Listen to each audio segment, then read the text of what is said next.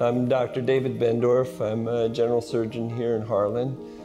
Been here for about 10 years.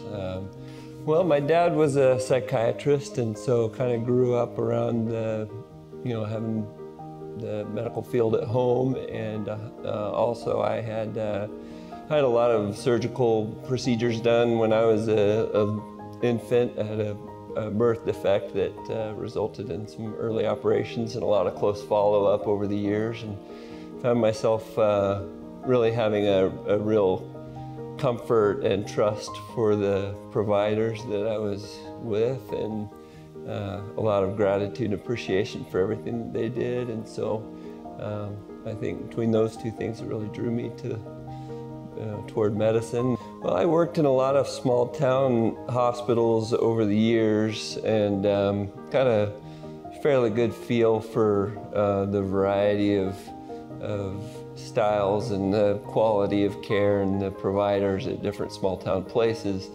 And when I interviewed here, I could see, for one, that there was a real cohesiveness between the providers here. They all had a great friendship and working relationship. And the other thing, I was really impressed with the primary providers and how technically expert they were, and how capable they were, and what sound judgment they seemed to have.